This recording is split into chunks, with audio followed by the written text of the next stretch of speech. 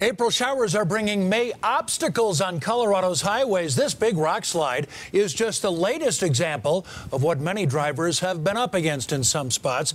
And that slide is going to keep I-70 closed on the western slope into tomorrow. And with more rain and possibly snow on the way, we could see even more slides. This one happened in DeBeque Canyon outside of Palisade. Karen Morford talked with some women who were caught up in that slide. And Karen, they know this could have ended up much differently.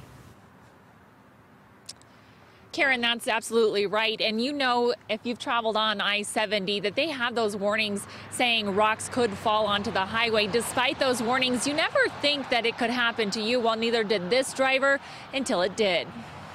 Video taken moments after boulders came crashing down onto I-70 shows just how close they came to destroying Jordan Laney's car. Split-second decisions, like if I would have been in the right lane, my car probably would have been completely crushed. She was behind the wheel, her sister Jaylyn in the passenger seat, and friend Tracy Griffin in the back. I felt the brakes and heard their gasp, and then when I looked up, it was already coming down. While driving through DeBeque Canyon, just a few miles outside of Palisade, the trio watched as the truck in front of them got slammed by falling rocks. And there was just like a cloud of dust, and so I tried to slam on my brakes to stop, and then all the rocks just came like crashing down onto the car. Honestly, I just turned my head, like I was like, it's gonna happen, so I just looked the other way. The slide was so powerful, it pushed their car into the guardrail. As soon as they would come to a stop, Laney started yelling for everyone to get out of the car. Even looking up when we were getting out,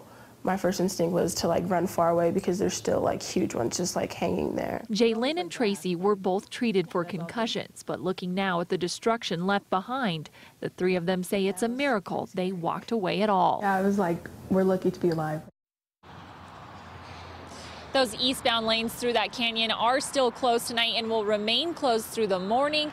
Right now, there's no clear estimate on when eastbound I-70 will reopen, but as soon as we have an update, we will put that online at cbsdenver.com. For now, we're live in Denver. Karen Morford covering Colorado First.